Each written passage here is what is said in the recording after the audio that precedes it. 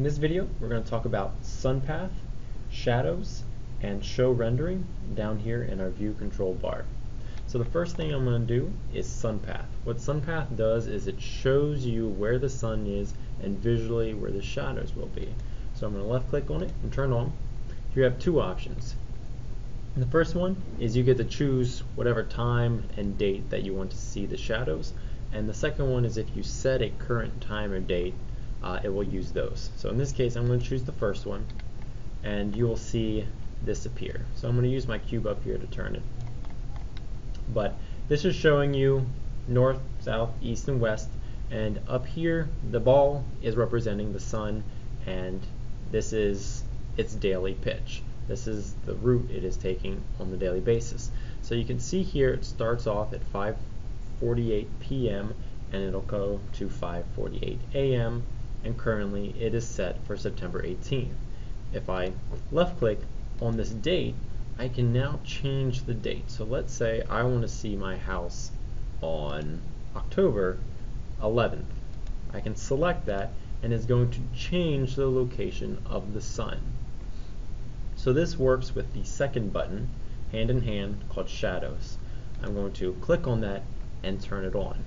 What you can see here is now it is showing, as I move my cube around, it's showing where the shadows will lie with the sun being at the current location on that particular day.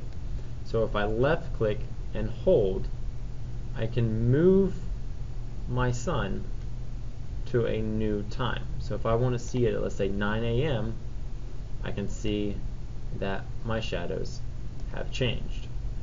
So if I'm going to move it back, I want to see what it's going to be at 3:45. Now you can see visually that the shadows are changed, and I have this massive shadow back here.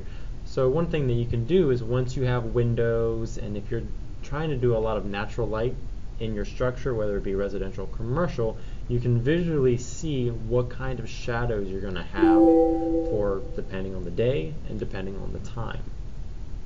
So what I'm going to do is I'm going to go ahead and turn off those shadows, and I'm going to turn off the sun path.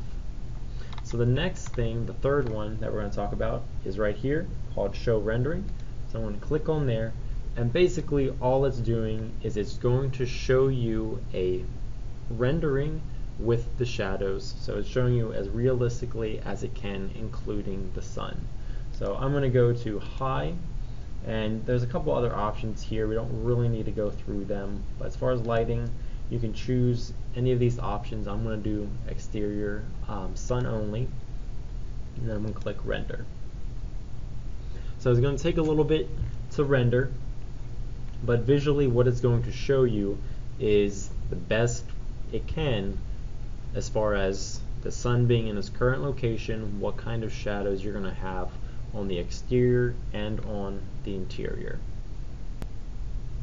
Okay, so we did a little bit of a fast forward here, but as you can see, this is the rendering with the sun being on the outside, and you can see the shadows. You can see the shadow here being created by this interior wall.